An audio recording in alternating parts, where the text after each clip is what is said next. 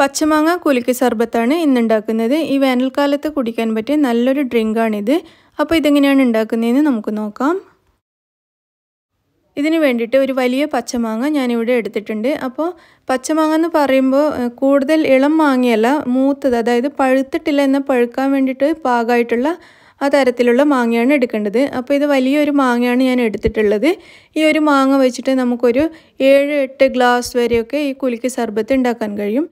ഈ മാങ്ങ ഞാൻ തൊലി കളഞ്ഞ് കട്ട് ചെയ്ത് എടുത്ത് വെച്ചിട്ടുണ്ട്. ഈ കട്ട് ചെയ്ത മാങ്ങ നമുക്കൊരു മിക്സിയുടെ ജാറിലേക്ക് ഇട്ട് കൊടുക്കാം.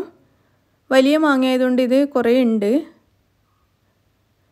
അപ്പോൾ ഇനി ഇതിലേക്കൊരു 1/2 കപ്പ് നല്ല തണുത്ത വെള്ളവും കൂടി ചേർത്തിട്ട് നന്നായിട്ടൊന്ന് അരച്ചെടുക്കാം. അരച്ചെടുത്ത പേസ്റ്റ് നമുക്കൊരു അരിപ്പയിലൂടെ ഒന്ന് അരിച്ചെടുക്കണം. മാങ്ങയിൽ നാരോ മറ്റുണ്ടെങ്കിൽ നമുക്ക് കുടിക്കാൻ ബുദ്ധിമുട്ടായിരിക്കും. അപ്പോൾ അരിച്ചെടുക്കുന്നതായിരിക്കും നല്ലത്.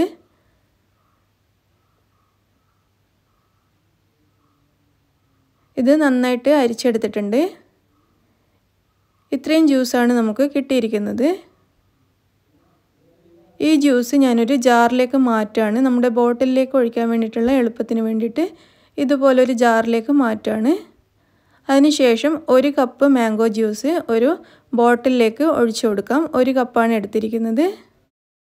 ഇതിലേക്ക് 2 ടേബിൾ സ്പൂൺ ചെറുനാരങ്ങ നീര് ചേർക്കാം. ഒരു പച്ചമുളക് 4ആയിട്ട് കട്ട് ചെയ്തത് ചേർത്ത് കൊടുക്കാം. 2-3 ചെറിയ കഷ്ണം ഇഞ്ചി ചേർക്കാം. ഇനി ഇതിലേക്ക് ചിയ സീഡ്സ് കുതിർത്ത് വെച്ചതാണ് ചേർത്ത് കൊടുക്കുന്നത്. ചിയ സീഡ്സിന് പകരം നിങ്ങൾക്ക് കസ്കസ് അല്ലെങ്കിൽ സബ്ജ സീഡ്സ് ഒക്കെ ചേർത്ത് കൊടുക്കാം. 3 ടേബിൾ സ്പൂൺ ചേർത്തിട്ടുണ്ട്. ഇതിലേക്ക് നമ്മുടെ മധുരത്തിന് ആവശ്യത്തിനുള്ള ഷുഗർ സിറപ്പ് ചേർത്ത് കൊടുക്കുക. ഷുഗർ സിറപ്പിൻ്റെ അളവ് നിങ്ങൾക്ക് ഇഷ്ടമുള്ളത്ര തീരുമാനിക്കാം. ഞാൻ 1/2 കപ്പ് വരെ ചേർത്തിട്ടുണ്ട്. ഇനി ഇതിലേക്ക് 4-5 ഐസ് ക്യൂബ്സും കൂടി ചേർത്ത് കൊടുക്കാം.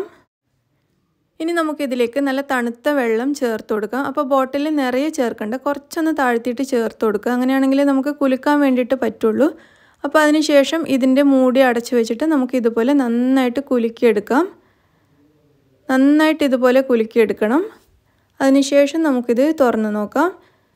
നമ്മുടെ കുലുക്കി സർബത്ത് ഇവിടെ റെഡി ആയിട്ടുണ്ട്. ഇത് നമുക്ക് ഗ്ലാസ്സിലേക്ക് ഒഴിക്കാം.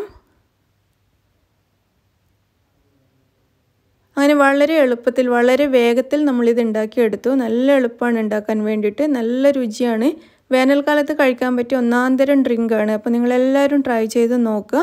നിങ്ങൾക്ക് ഇഷ്ടമാണെങ്കിൽ ലൈക്ക് ചെയ്യുക, ഷെയർ ചെയ്യുക. അപ്പോൾ നിങ്ങൾ എൻ്റെ ചാനൽ ഇതുവരെയും സബ്സ്ക്രൈബ് ചെയ്യാത്തവരാണെങ്കിൽ പ്ലീസ് സബ്സ്ക്രൈബ് ചെയ്യുക.